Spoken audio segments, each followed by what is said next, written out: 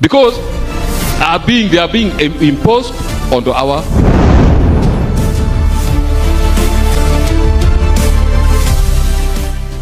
So we consider this one a breaking one from the regional parliamentary sitting. You all know the man, the lion himself, that is Honorable Gilbert Olanya, the Member of Parliament for Clark site in Amoro district.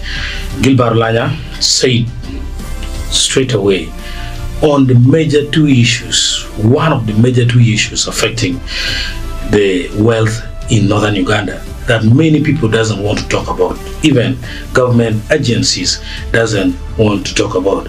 The first one is about agriculture extension, and then the second one is about fiscal policy. On the agriculture extension, Gilbert Olanya hit the hammer on the head by talking about, as somebody who has done, I think he has done proper research, he talked about the issue of the first rule of extension. And the first rule of extension says, begin with the people. So you can't just bring something which is not in the interest of the people.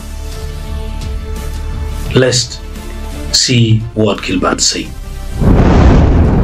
For example, nuts. They normally dictate to our people that please, you have to grow oranges. Honorable Speaker, government injected billions of shillings on nuts. At the end, we normally see seedlings of mangoes being taken to sub-county, and people are forced to collect those mangoes and plant. Yet it has no value to our people. Let the program come from the ground. Let people tell what they want to do, but not to impose program on the people of northern Uganda. On the second issue, that is fiscal policy, Gilbert Olanya hit the hammer on the head about the price fluctuation. It is on record. The government cannot even pretend that they're not aware of that any product that yields high in northern Uganda will always have the price dropping. Yes, me personally, I'm an agricultural scientist. I know there's price fluctuation in agricultural commodities, but there's one thing that we must remember, that it is not changing from the international or the national market. You find that in Kampala and then at the East African coast, the price are relatively stable. Then why it drops so badly from the local market? That is the question of the middlemen. So get to see what Gilbert said. And finally, right our speaker, government normally advise our people, for example, to grow soybean.